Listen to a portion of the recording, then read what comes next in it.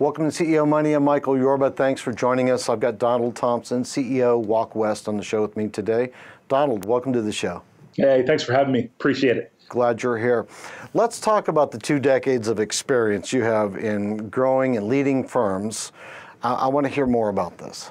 Started as a quota carrying sales guy in the early 90s, dialing for dollars when that used to be a thing, and chasing the software dream.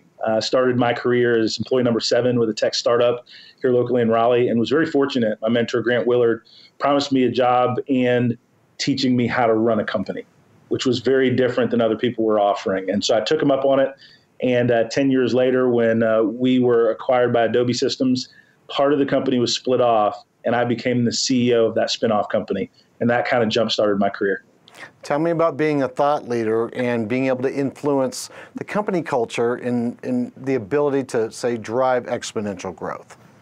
So 2 things, right? Company culture and then driving exponential growth. In terms of driving company culture, one, I think you've got to be a good example, right? You've got to emulate the behaviors, the mindset that you want in your team, right? So if you want a collaborative culture, then that means you've got to ask questions and not just dictate everything as a top-down decision, right? If you want empathy for employee needs, then you've got to slow down and have Friday afternoons where you really spend time getting to know what's going on in the work product that your employees are delivering. So number one, we got to lead by example, and that means creating an openness.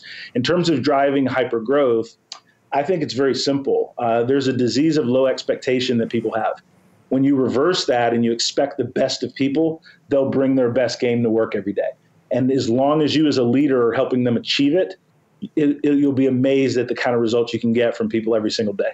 Great advice, great words of wisdom. All right, there's another part to this. It's diversity. So you've got to prioritize and inclusion, including this diversity into your business. Walk us through that.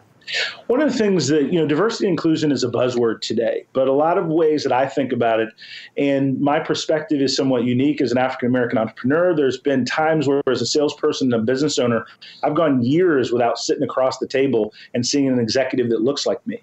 One of the things that I've described to people is you have to own your circumstances and win anyway.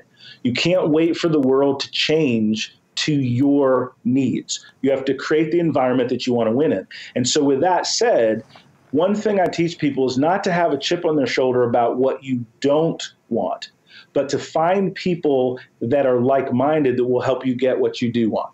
And that attitude allows the people with the right heart, the right spirit to come to you. And I think that's radically important. And as a leader, as a business person, the more you succeed, the more you put the limelight, not necessarily on your ethnicity, your gender, your background, but on your performance.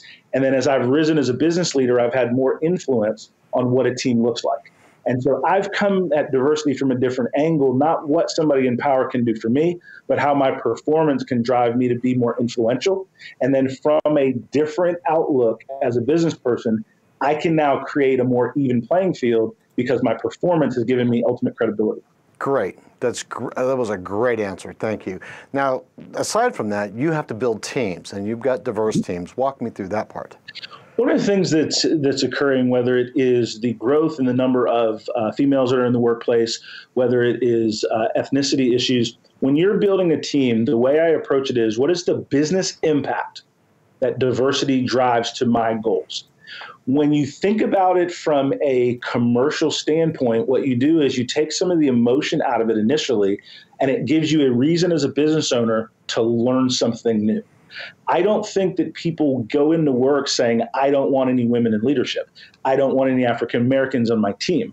I think they're trying to make a payroll. I think they're trying to meet quarterly numbers. So when I talk to business executives, I try to talk, teach, emulate how the diversity is going to affect the bottom line of the business, opens up ears and hearts, and then we can move the needle in actually making change and making diversity a C-level issue.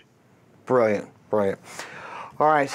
Donald, unless there's anything else, I think you pretty much covered it for today. I'd love to have you back again, though, so we can start to drill down into these high-level conversations we had today. Would you mind?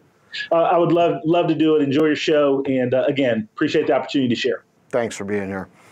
All right, you've been watching CEO Money with Michael Yorba. Thanks for joining with us. Don't forget, like us on Facebook, follow us on Twitter, and subscribe to our YouTube channel.